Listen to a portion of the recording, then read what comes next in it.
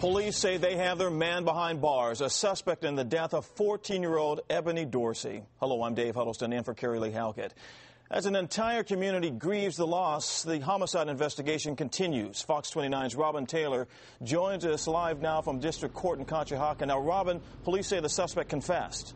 Well, yes, he did. He also apologized to Ebony's mother, saying that he is sorry. The man in custody is the mother's boyfriend. According to police, he was out all night getting high, and when he returned home, he was wired and violent. She knows I love her, just like she's my daughter. Police say Mark O'Donnell was high on crack cocaine when he killed 14-year-old Ebony Dorsey, an honors student at Wissahickon High School.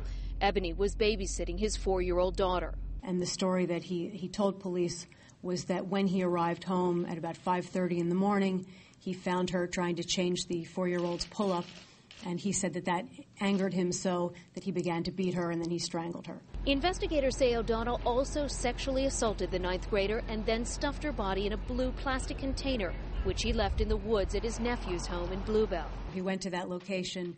He brought the storage tub with Ebony's body and hid it in the back there, and then he actually went back later in the day to cover it with leaves to try to hide it. Ebony's father had warned his daughter to stay away from O'Donnell, who was her mother's boyfriend. I've warned Ebony and her mother time and time again that he's no good. He's basically the devil walking. He can't be trusted.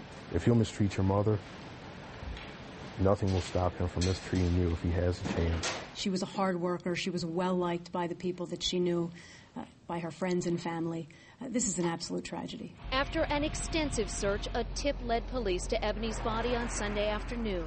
Later that evening, they arrested O'Donnell, who was hiding in a relative's home.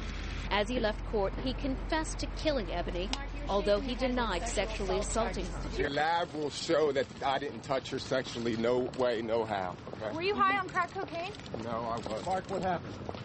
I came in and caught her molesting my daughter, and I snapped. I'm sorry I did it. But you don't deny that you killed her? No, I don't.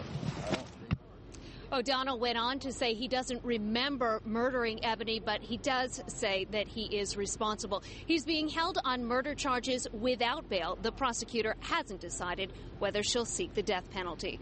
Reporting live in Conshohocken, Robin Taylor, Fox 29 News. So sad. Thanks, Robin.